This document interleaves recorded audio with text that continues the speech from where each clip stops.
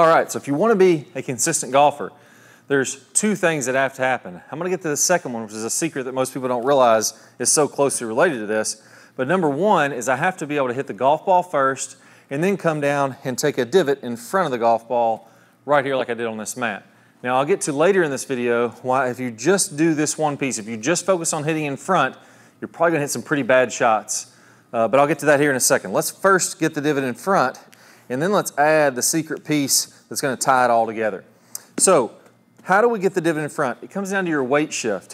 What happens in a golf swing is my weight shifts to the right in the backswing, and then as I'm in my transition, my weight shifts to the left, and then I make my downswing.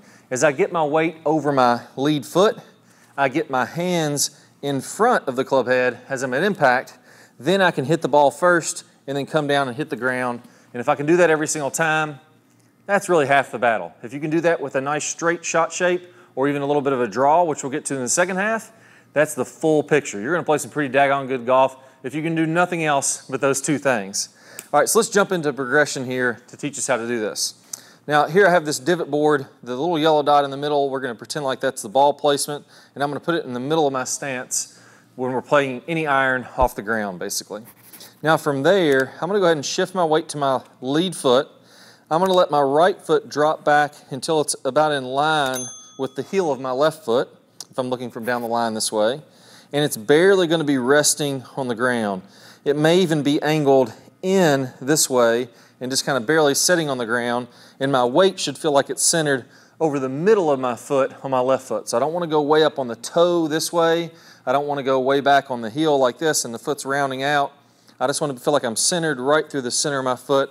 That's going to make it almost impossible to do anything but make contact in front of this yellow dot. Now as I make some swings here, you can see that right away my divot ends up being 2-3 inches in front of the golf ball, and it's almost impossible to do anything but that. Now if you're not getting that divot in front, so if you're using this divot board and the marks end up doing something like this, even when you do this drill, and they end up at the golf ball or even behind the golf ball, that has to do with that right hand kind of pushing and flipping, trying to take over. Now, a lot of times that's in an effort to get more power. So training it to be leading in front sometimes doesn't feel as powerful, but when you see the ball fly, it actually goes a lot farther. So here's the solution to that. Same drill, middle of the stance with the golf ball. We drop a right foot back, weight centered over the left. Now take just the right hand only. And what I want you to focus on is a little bit of shaft lean. I want you to feel like if you have this divot board, you put the club head on the golf ball and you put the right hand all the way up here to where my hand would be over the front of this board. Now it's a little bit of an exaggeration, but I like to do that to start. And then from there, I'm simply going to rotate back, keeping that same angle in my wrist. So I have an angle in the back of my wrist. I keep that angle as I rotate back. As I rotate through, I feel like I keep that angle as I'm going through. Now when you start to swing with more speed, that angle will release after impact, which is totally fine, but you don't need to feel that. That'll happen all on its own as you add some swing speed. So here on the ball, hand in front, and then I feel like I'm rotating my body, keeping that angle the entire time. And you'll see right away, that just guarantees that you get that divot in front, probably 4 or 5 inches in front, which would be a bit to the extreme, but that's exactly how I want you to practice it. If we get too far in front, we can always move it back very, very easily. Now do a few swings like that, and then once you get comfortable, do it with both hands. Same angle on the right wrist, back and through, and repeat that until you get a good 15 or 20, making sure that you get the divot in front. Now what we're going to do is we're going to add the right foot, but with a small tweak. I'm going to take a golf ball, and as I set up to this, I'm going to put that golf ball on the outside of my right foot. So it almost, if this is my right foot on the ground, it kind of angles the foot in. I like to put it kind of on the ball of the foot up here so that it's easy to feel like you're going off that foot.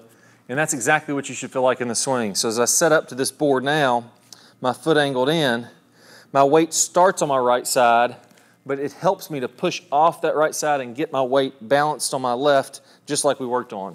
And when you put that together with the wrist angle, again, the divot gets way in front. So don't be afraid to over-exaggerate that. I want you to use this board and feel like you keep all the divots. If you see these 2 yellow lines that are on there, keep all of the divots in front of those 2 yellow lines for now. And as we start to add some speed, you'll see right away that that'll start to move back. Now, here's the deal. This is not going to work. You're going to hit terrible shots if that's all you do. And the reason is that most players are already a little bit steep in their downswing, meaning that the shaft is too vertical, and they're already swinging a little bit too far to the left with your path. Most players don't overdraw the golf ball. If you already overdraw it, you're one of the rare few that overdraws the golf ball every time. You probably don't have to make this adjustment, but I bet if you're watching this, that's probably not you. You probably don't hit a 15 or 20 yard draw every single time.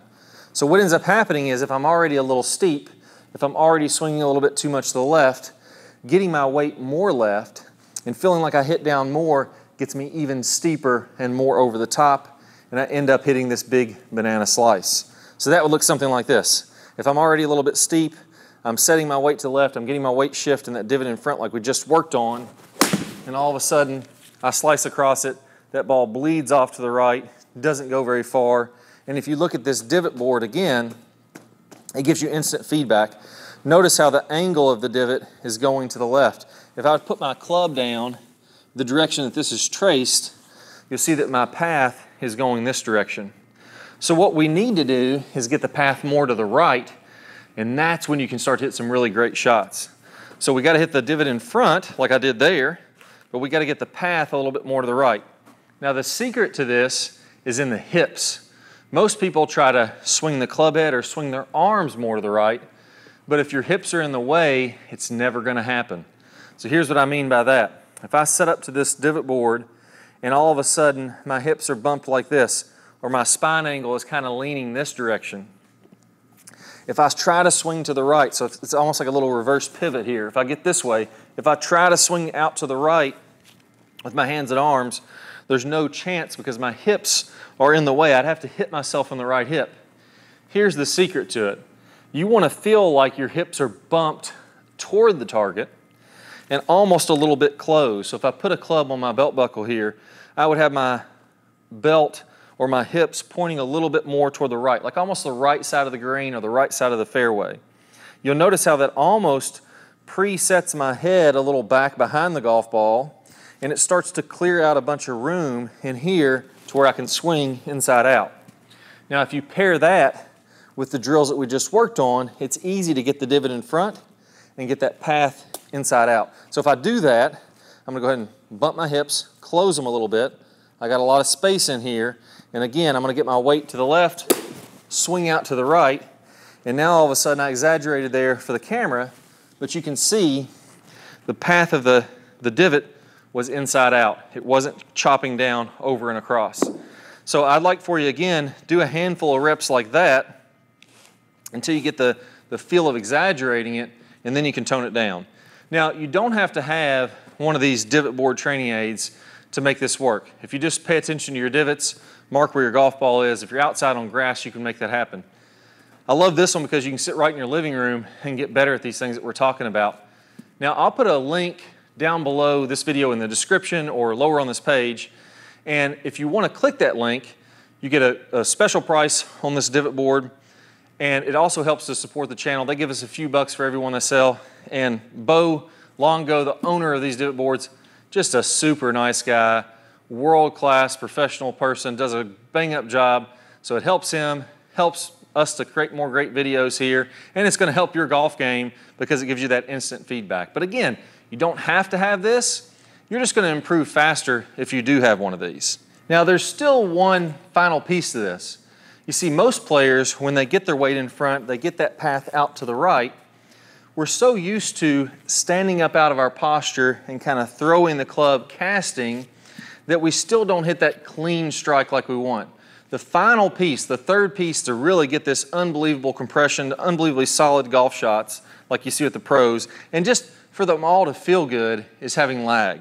So if I can get that swing from the inside and have a bunch of lag like this, then I can really compress the golf ball, have my hands in front, and it just feels easy. Now, when you stand up, it's almost impossible to get that lag. And that's why I developed a drill called the knuckle dragger that's the perfect antidote to this. I'm going to play a preview of that video here in a second. And if you want to watch the full thing, all you need to do is go ahead and click the card that pops up on your screen. If you don't see that card, just look down below in the description of this video, click the link there, and you'll get instant access to that knuckle dragger. Let's go and get started. Got an awesome video for you. This one is what I call knuckle dragger. This is one of the best ones, one of the big missing pieces to players that are struggling to get more lag. Now, let's talk about when you lose lag, what's happening. A lot of times what's happening is as you make your downswing, if we're looking from this down the line view, what happens is my hips go toward the golf ball, they start to slide forward. My chest moves back away from this golf ball, so I'm getting farther away from the golf ball, and then all of a sudden I cast, I flip, and I don't have a lot of lag there. Well, look how far my hands are away from the ground. Also notice when I get my hands closer to the ground, so as my hands get lower, then what happens is they also go forward more. So as I want to have more lag, when you feel like your knuckles are dragging the ground, then that club is naturally going to lag back behind, and then you're going to release that out in front. When your hands are far away from the ground, well, if I had all that lag, where would I be swinging? I'd be swinging a foot over top of the golf ball. So you have to kind of flip, release that lag early to just make contact with the golf ball at all. So having those knuckles feeling like they're scraping the ground is really going to be a big key. Now, another piece to this, again, when I talked about losing that posture, your hips go forward. You're going to want to feel like, as those hands scrape the ground, your knuckles drag the ground.